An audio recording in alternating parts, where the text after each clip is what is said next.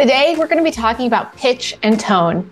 Hi, Taylor here at Financial Potion, where video is your financial potion. And to never miss out on a video, please make sure you subscribe to our channel and then click on that bell so you're notified every Friday at 5 p.m. Arizona time that a new video has been posted. For one-to-one training or just to support our content, please click above and connect with us on our Patreon page. I know a lot of people have questions on pitch and tone for their videos and how fast they should go when they are performing their videos. On average, like I have shared before in previous videos, 150 words is about a minute, but that does vary on your natural speed as well as the type of video you're trying to produce.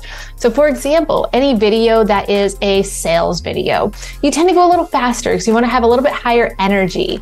A video that is a tip video or, an instructional video, you tend to go a bit slower because you want to make sure that people really have a chance to fully comprehend and to fully engage and see what you're doing and what you're saying. Now, if you're doing videos that are supposed to be inspirational, many times you might slow it down even more. You might add some of those dramatic pauses. You want to give people that moment to truly feel.